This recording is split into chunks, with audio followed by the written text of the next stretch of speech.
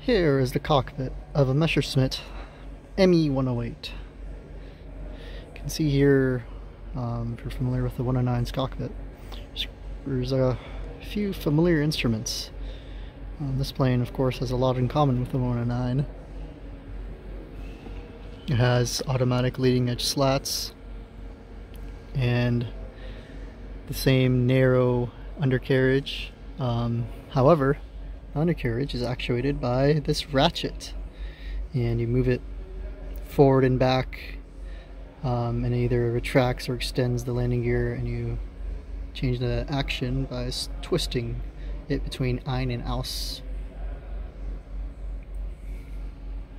These are the rudder pedals. Here's a stick. There's also two seats back here. It's actually quite spacious for how small this airplane is. So most interestingly, just like the 109, this airplane has manually actuated flaps and an adjustable stabilizer. That is done with these two wheels right here. You can see the little chains going to the rear. The inboard one is elevator trim, and the outboard one is flap. It's indicated by these indicators here. I'll give you a short demonstration. This is the trim position. You move that back, it's aircraft nose up. You can see the indicator changing. If you look carefully, you can see the stabilizer is deflecting down. And if you move this forward, you can see the trim position is now returning back forward. This is aircraft nose down.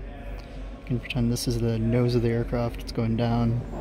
And the stabilizer is moving up.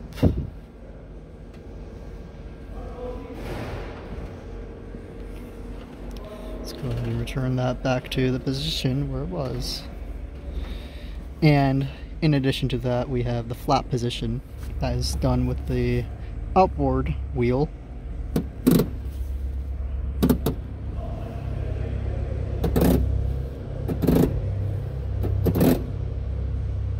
Down, and these go down all the way to 40 degrees. However, I'll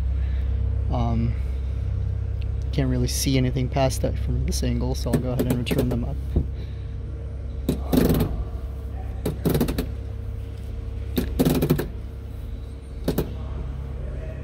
So yeah, and 109 also had both of these control wheels up until the final K4 production variant. I don't know if they ever decided if they should go with like a electric mechanism like the 190 did, but yeah, this is a very cool piece of history we have here.